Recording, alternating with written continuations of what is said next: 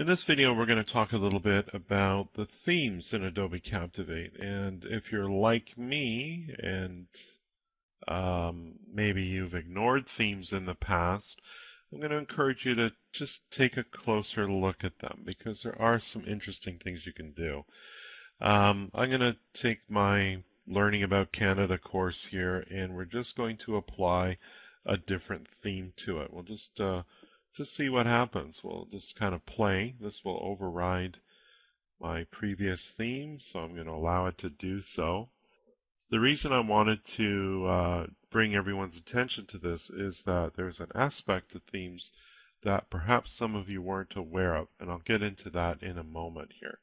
So here's my course. It might look a little funny because I'm applying the clouds theme to something that's obviously very Canadian with the red and white from our Canadian flag.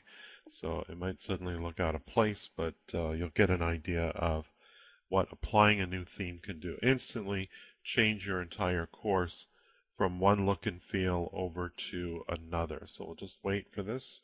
It's obviously got to make a lot of changes.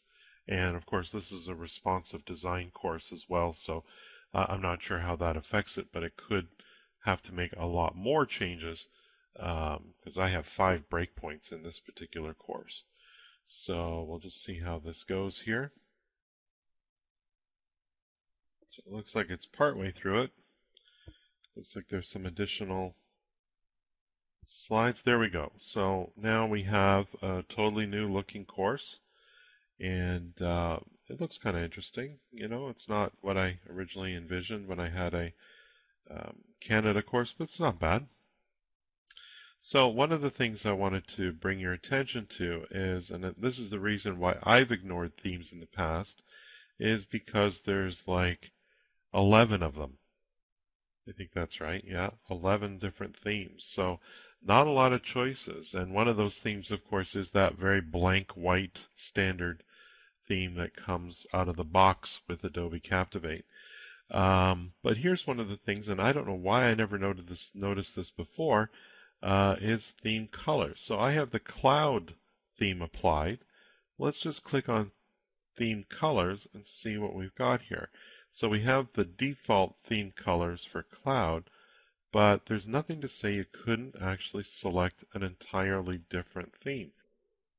Color, if you will. So, you know, you can choose any of these here and see what the results are. It should change the look and feel of your entire course. Even though many of the aspects will remain the same, you'll get an entirely different palette to work with.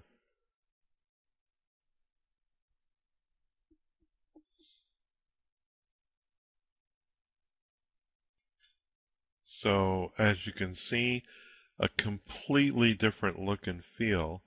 And that really is kind of exciting because when you consider that you have all of these different palettes to choose from, you know, I mean, it's not just the preset theme colors times the 11 or so themes, but even more so when you consider the fact that you can completely come up with your own custom theme colors as well. So in this case, if I wanted to do exactly that, I could go into Customize, and then of course here's the actual palette of colors for this particular theme. I really kind of like that orange effect. That's kind of neat. But maybe you want to change, you know, the stroke color for this, I believe. You could select maybe something a little darker or something completely interesting and hit save and see what the effects are.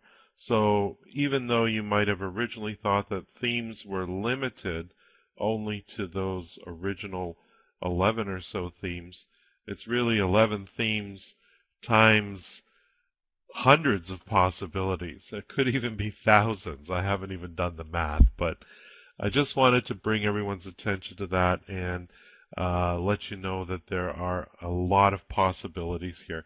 And when you combine that, of course, with the new assets feature of Adobe Captivate 9, where you get free access to all of the content from the eLearning Brothers catalog of resources, you really don't need to design too many custom templates. There's a lot of choices for you to use here. So we'll let this continue on. But guys, if you like the videos that I'm producing, I encourage you to subscribe to my channel. And if you thought this video was interesting, go ahead and give me a thumbs up.